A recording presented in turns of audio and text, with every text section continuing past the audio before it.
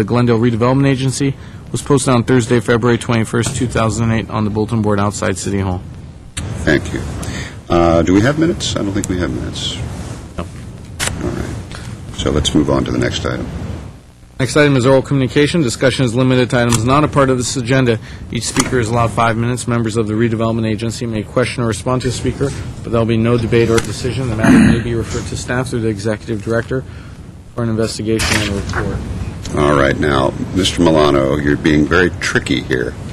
You've indicated you wanted to speak to agenda item number 5, which happens to be oral communications. Are they one and the same, or are you trying to squeeze an extra few minutes out of us here?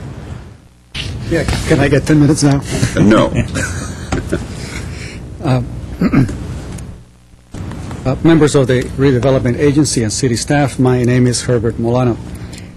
I want to talk briefly about the process by which the environmental impact reports go through the process of being vetted, to say, by the community or by those individuals who represent us in the commissions. I was troubled very much by the manner in which the environmental impact reports were submitted and defended, if I can call it that, at the Planning Commission meeting. And this particular project that I'm talking about is the Verdugo Gardens project. But I also know that the City Center 2 project was never really presented to the Parking and Transportation Commission. And I wonder why. These are not small projects. These are projects that eventually will have 400, 600 additional residents, and you would imagine that at the very least, that particular commission was vested with the prerogative to review these things would be included in the process. Now, they are included in the process, and the last time an EIR went to them, they actually took a very good look at the tandem parking situation. And I don't know if it's a coincidence, but the other projects that came after that were never presented to them included a significant amount of tandem parking. I wonder if there's a relationship there. But what is the problem is that not only did they not get to meet half the time last year, but the environmental impact reports were not presented to them for their review. Why shouldn't they review it? If there's anything of significance for them to look at, is this report. It gives us the trends, the statistics of the city, it gives the level of service, all of the things that are pertinent for them to look at and that they can evaluate. But it was not. The staff made a decision on their own that they didn't need to. And I think that's wrong. Look, there are issues on the environmental impact report having to do with the parks and recreation needs. But parks and recreation are not involved in that process. Why not? There are issues having to do with the use of water, for example, and the Glendale Water and Power Commission is not involved in the process either. So why is it that we have these commissions there? What is their role, if not for them to be the eyes and ears of the public, looking at these documents, and then giving you their feedback with regard to how they study those issues? I think we definitely need to review the manner and the process by which you engage the public through these commissions to ensure that these environmental reports are really vetted properly. And I really mean that.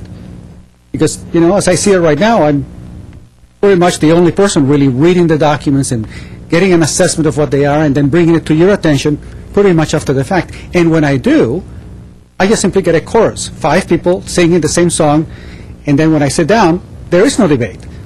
So generally during oral communications day, there is no debate. What is the other word, Mr. Howard? Yeah. But yet, once I sit down, there really is no debate, because all of you are basically on the same side. And I thought debate required for another side and another viewpoint to be discussed. There is no discussion. And that's the problem. And so I don't think it is fair that after I sit down, all of you take a position and sing the same song all on one side of the issue. That's not debate. So that is the reason why sometimes I feel frustrated when I come back. Believe me, it's not that I don't appreciate what the city is doing, but when we do come in front of you to discuss an issue that is relevant, that you give us a true assessment of the state of traffic, for example, in many of our major roads and connector streets, that we get a proper assessment as to where we are today vis-a-vis what we were last year and where we were before. Because my experience is significantly different from the statements made on those EIRs. Thank you very much. Thank you, Mr. Milano. We have another speaker card from Greg Asturian. Good afternoon. My name is Greg Astorian. No debate necessary after I'm done. If I Or may decision.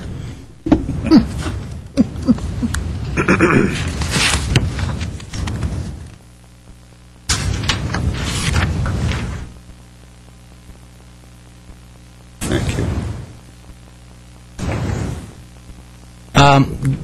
You're done.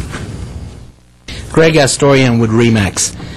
A few days ago, I'm a member of Urban Land Institute, and a few days ago I was meeting with some of the executive folks at the Institute, and a question came up of what is the significance of smart growth? Are there any principles for smart growth? And then, more importantly, what I wanted to find out is whether or not any one of these projects that is underway in downtown and in general, downtown specific plan, whether or not it adheres with the principles of smart growth. And the answer was a resounding yes. And I'm only going to cover a couple of 2 or 3 of these 10 principles, and to actually for public's benefit to show how the DSP and the projects following suit do really fall in the category of smart growth. Number 1 principle, the first principle, development is economically viable and preserves open space and natural resources. Now, we have gone over the fact that this council has mandated the purchase and the completion of the consummation of this purchase of 26 million square feet of prime hillside property. In effect, you have put out off of development rolls 1,200 single-family homes. Instead, you have directed that growth in downtown area, and what we have on board right now is about 800 or 900 condominiums that are going to be built. We have established that the use of water, in the case of these condominiums versus single-family homes, is 65% less. So that, in my book, and also as far as ULI is concerned, is considered smart growth. We as well are certifying a lot of these projects under the Green Council of Buildings LEED certification. By that, for example, to give you an example, on the gold level, you need to recapture roof water and divert it to watering your landscaping. You need to recapture gray water, clean it, and divert it to landscaping. So there is a lot of good stuff that is going to happen with the LEED certification of these projects. Number 2, was this land use planning a comprehensive, integrated, and regional? Yes, it was. In fact, about a month ago, I was at the ICSC Mixed-Use Conference, and when they would see that I was carrying the name of the city, Glendale, of course I was from there attending on behalf of RE/MAX, they would come to me and ask me about the downtown specific plan. So this plan, the reputation of it, has gone further down City of Glendale. And I can go on and on and on and on. One of the issues of smart growth is redevelopment of infill housing, brownfield sites, obviously we don't have brownfield sites, and obsolete buildings is actively pursued. Obsolete building like the Social Security building, that as we are speaking, the demolition is going forward and is going to turn into a terrific asset for the downtown. With that, I will finish. Thank you. Thank you, Mr. Historian. Any comments? Can we debate that? We certainly can have discussion or ask questions. I know you're kidding. Okay, I have no further cards, no other cards for oral communications, so I will close oral communications. Mr. City Clerk, could I have the next item? Agency member or staff comment? Motion to adjourn. Move to adjourn. Second. Thank you. We stand adjourned at 3:03 p.m. Okay, we'll do joint council on housing next. Good afternoon, ladies and gentlemen.